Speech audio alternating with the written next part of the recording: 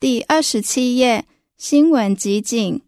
2022年50多亿只手机成为垃圾。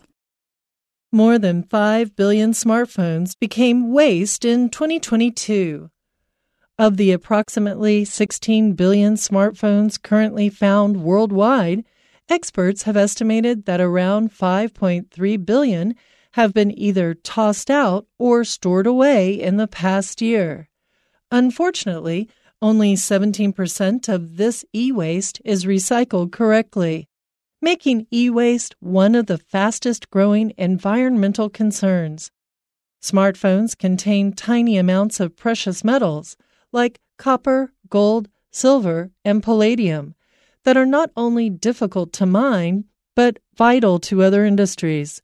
If not disposed of correctly, they can be highly toxic to the environment. So, making sure to safely recycle your old devices can reduce both pollution and the number of resources needed to be mined from the earth.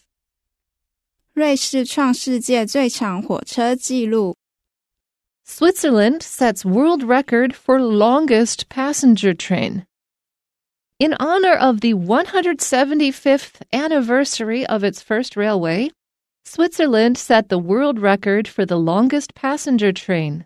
The nearly 2-kilometer-long train consists of 100 coaches and weighs about 3,000 tons. The train traveled on the UNESCO World Heritage Albula Line, which is known for its soaring mountain views and for being a civil engineering masterpiece. Several challenges had to be overcome to accomplish this feat. The Albula Line is famous for its steep inclines and use of narrow-gauge tracks.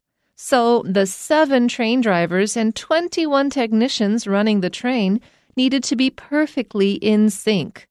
A temporary field telephone system was set up to ensure smooth communication between the front, middle, and rear of the train.